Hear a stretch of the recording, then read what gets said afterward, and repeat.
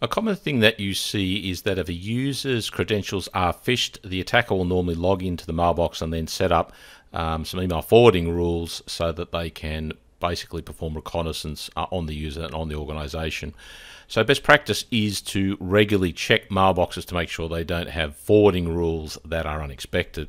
Now, what I've done previously is I have set up and made available for free a number of scripts to do this that are written in PowerShell.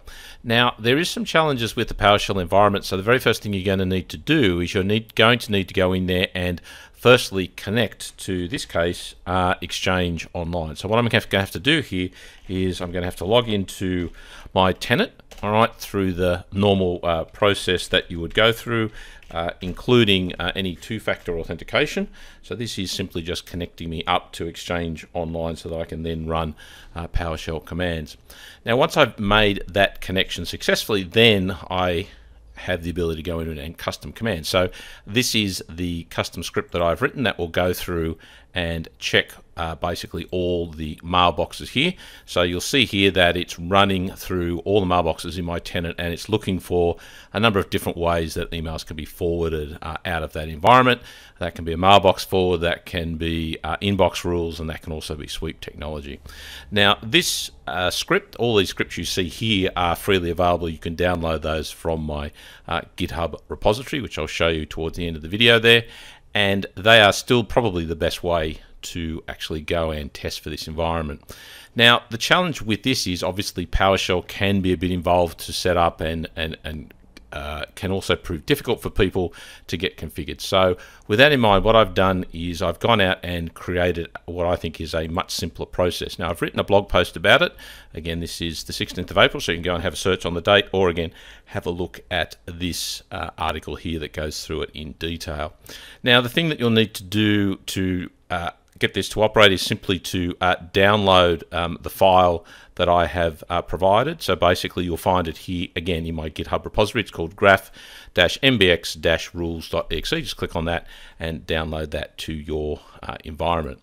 Now, when you have downloaded that, you'll see that you get a single exe, which you can put anywhere, and we can now execute. Now, before you do run it, the only thing I would suggest that you need to make sure of is you need to basically make sure that you've installed the Azure AD PowerShell module in your environment, and you can do this by running this command you see here via an elevated PowerShell environment. So once you've run that, you should be good to go, and you can then run this program without any issues. Now, once you've downloaded the file, all you need to do is to just double click on it to get the program to execute. Now, you'll see what it does. You'll see that it basically runs a compiled version of PowerShell in the background here. So what I'm going to do is it's going to request that I log into my tenant. So I need access to go in there and basically create what's called an access token. So this is what's called an Azure AD app. That Azure AD app will then be given a certain range of permissions to read the user details, their mailbox, their folders and whatever, so we can create our report. So you'll see here that it's actually going in and creating that application, and it's calling it via this name here. So we'll remember that for later on. So it's creating that, adding permissions, and now it's prompting us whether we want to open the browser to perform consent. Now, one of the challenges with this environment is at this point in time is that consent can only be given through the web. We can't do it programmatically. So that means that to actually approve the permissions that have been added by the app here, I'm going to have to log into my tenant via the web, and then that should take me to a site where I can examine and potentially approve those permissions that are required to complete the process. So here you'll see that firstly it's prompting me that this application here, which ends in 28, wants these rights. So if we go back to our program here, you'll see that in fact that is exactly the same app, so we know that matches. And if we go back and have a look here, you'll see that all the permissions that are being requested are read. There's no write permissions there, so this app is only going to read information. It's not going to make any changes to the environment. Now I have to accept that, so that will then set the permissions in that application there, and then I can go and complete what I need to back in the program. So once you've done this, you can close this browser. But the other good thing here is if you need to is, let's just say you already have a window open and you want to use that rather than the default browser, well, then the program will also basically copy that URL into the clipboard, so you can again put it into any browser you may be working with at the time. Now, once we have given consent, we need to return to the program here, and we need to confirm that we have given consent so it knows. Now, because the web consent can, again, be a little bit of a delay because it's through the web, we will wait an additional 10 seconds here just to make sure that that does complete. The program will continue on, and then you'll see it stream through all the mailboxes there. So it will complete that process. So let's just scroll up and have a quick look at what it's done. It's worked its way through all the mailboxes. If it finds any mailbox rules, it will basically let you know what the rule name is, the action that it's taking, so what's the rule actually doing, and whether it terminates processing after this rule. So it will basically record all those, report all of those, and then it will continue through all of the mailboxes. You'll notice you'll get a warning here that there was no mailbox found for this user, and they are skipped. The last thing here you'll notice before the program terminates is that it will remove that application, right? So what it's going to do is it will actually move that app that it has created, so it leaves a clean environment. So once we've finished here, all we need to do basically is hit enter to terminate the program. And once we've done that, you'll see that we have two text files. So the graph-mbx-rules text file, if we open that, what that gives us is the first part of a log for the program. So that tells us about the creation of the Azure AD app. And the second one here, mbxrules.txt, you'll see that gives us our output and the results that we saw on the screen.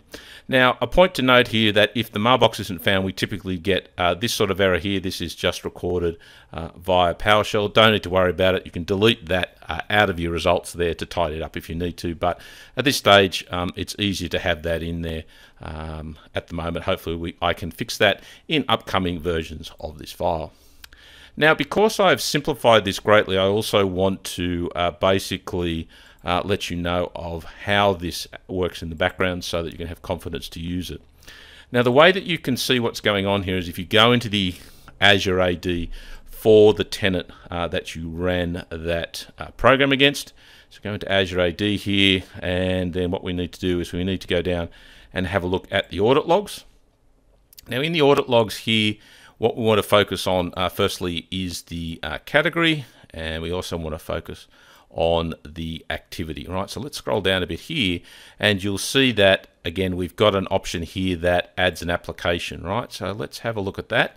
So what you'll see here is that that will be a record of the application that we just added to the environment. So again, there's that, the name of it, it ends in 28. So there's that application that is being added. You'll see that it does a number of updates. You'll see that it also goes in here and adds a number of permissions, right? So it's going to add those permissions. And then as we scroll up through this a bit further, you'll see here's the request for consent. So that is the approval that we went through on the web page there. And then you'll see the last thing that it does is it goes in and removes that application. We look at the target address, and again, you'll see it ends in 28 there. So it will create this app in Azure, do what it needs to do, and it will then delete the app when it's finished. So it will leave a clean environment. And like I said, the files here will give you the results. If you missed it on the screen, you can run it again if you want, and it will create a new app, new permissions, and then delete that again when it's complete. So I'll make sure it's a clean environment. If you do want to read more about the script, you can again search my blog for this title here. That will show you a breakdown that you can read through. The other place I will point you to is my GitHub repository, which you'll find at github.com/directorcia. All the scripts and the programs that I've mentioned today are in the Office 365 repository. So go in there and have a look and see what is available. So if you want to run the older one, which will require you setting up a PowerShell environment and doing it interactively, you can do that. Or you can again just download this single file here and use that to basically run as I've just shown you. Okay, so they're all in that GitHub repository /director/CIA/Office 365. So hopefully that'll give you some tools that you can use to look at automating the process of checking your environment for forwarding rules which may not be expected. Thank you very much for watching the video.